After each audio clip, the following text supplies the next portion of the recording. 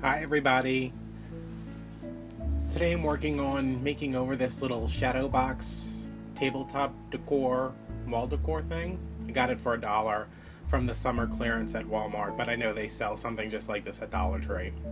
This one's just a little bit sturdier, it has a nicer hook. It's not any better made though because I just ripped this thing off with my giant man hands.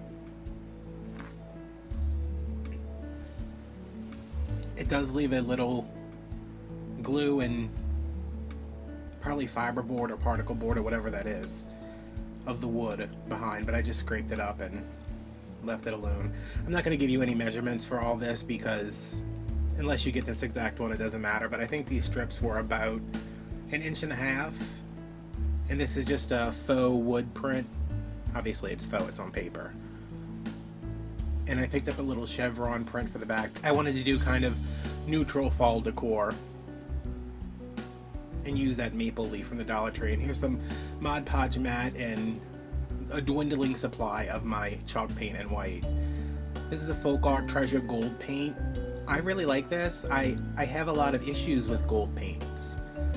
They're never what I want them to be.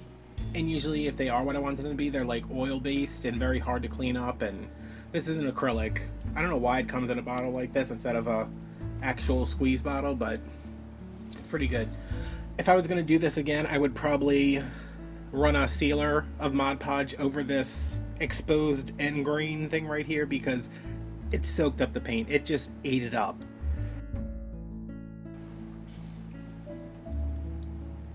I think I did about 3 coats. The inside part is coated with paper right there, so it's going on a little bit better, but that outer edge, it was just a mess. Not a mess, but it really soaked up the paint. But I like this because it's not too gold, like a neutrally gold. Neutrally gold, is that even a thing? A less warm gold. I don't like yellow golds. So now I have my Mod Podge and I am just painting it on the bottom of this tray, and as always, go light or go home.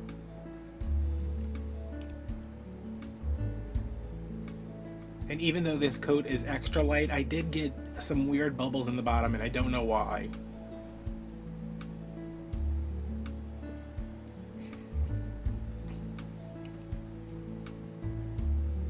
And I'm wiping off the Mod Podge that's on top of the gold just because I don't want it to dull it down. So just put this piece in, pushed it down a little bit. I gave it a couple of seconds to dry off, a minute or so. Just because I don't like putting the wet Mod Podge on top of the paper that's on top of wet Mod Podge. Especially with this scrapbook paper. I think I got this from Michael's. It was particularly thin, like very thin. They charge them 69 cents for a piece of paper that's this thin. Not today. But the wood grain paper I got for the side is actually really nice. It was thicker. It held up better to the Mod Podge process.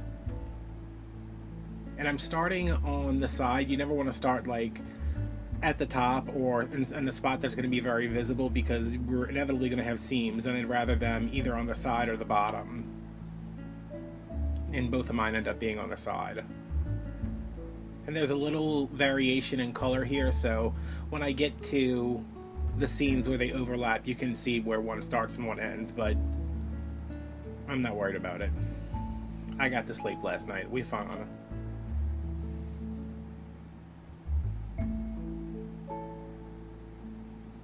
Yeah, so this wood on the outside went so much better than the inside did. That inside was so bubbly. I think I actually have 2 layers of paper down because I had to cover the first one up because it looked so bad.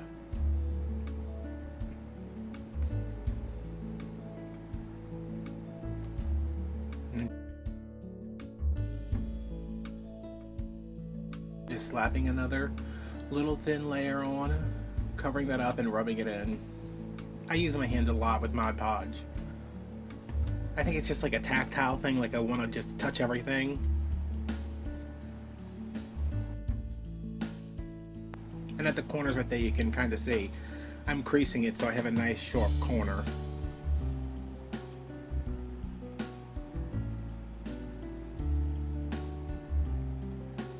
These are the brushes from Dollar General. I swear every time I go, it's like, let me grab another pack. They're just gold Tokalon brushes, but I really like them. I think it's because there's a nice variety in the pack.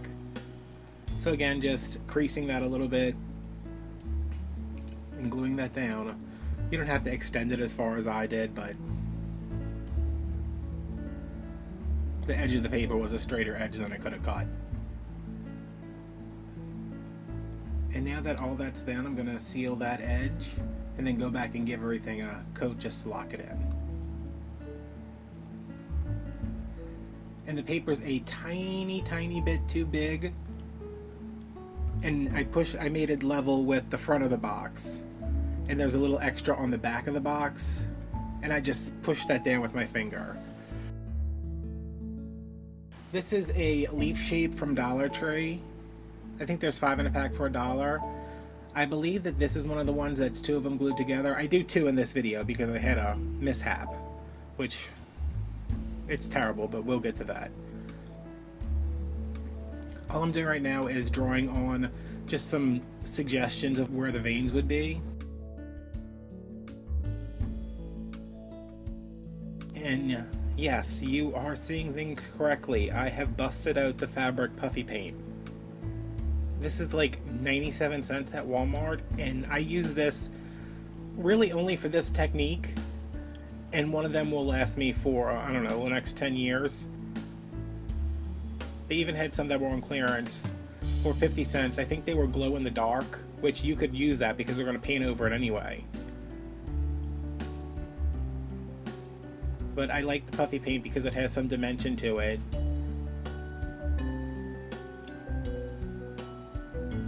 And it's super cheap.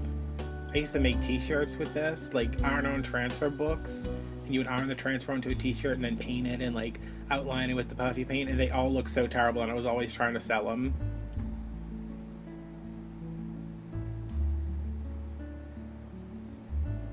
Does anybody remember those iron-on transfer books? It was like a giant catalog that had a bunch of teddy bears and stuff. So this is the double one right here. It's already dried, everything's ready to go, and I am just coating it with a layer of the white chalk paint from Waverly. You can do this technique with any color of paint, but I'm trying to get a cracked porcelain look, so I went with stark white.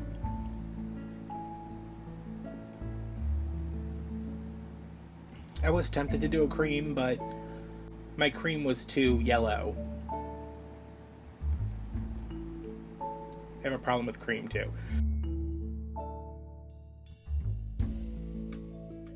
This is Distress Crackle paint in clear rock candy. I am not 100% sure they still make this. I ordered it on Amazon, but I couldn't find it in Michael's or Hobby Lobby, and I couldn't find any mention of it on their websites. If you can get this, if you see it somewhere, buy it because it's amazing. This 4-ounce jar was maybe $7, which it would have been probably $12 at Hobby Lobby had they had it. But the directions for this are to apply a medium thick coat, and they mean it. Just slap that on there. I'm actually not really brushing it in, I'm just kind of using the brush to slap it on. And yeah, don't be shy with this. I'm a little shy with it because I want this bottle to last as long as possible. Not that I just can't order another one off of Amazon, but every time I order something off of Amazon, just like the anticipation of waiting for it to get here kills me. So I don't want to have to order another one for a long time. And even though I'm putting this on very thick, this will last for a long time. And if you apply a thin coat, you will get bigger cracks. If you apply a thick coat, which is what we're doing, that's how you get the tiny cracks. Like grazing that you would see on porcelain or like ironstone. I did just scrape a bunch of that off my cutting mat. I'm putting it back in the jar where it belongs.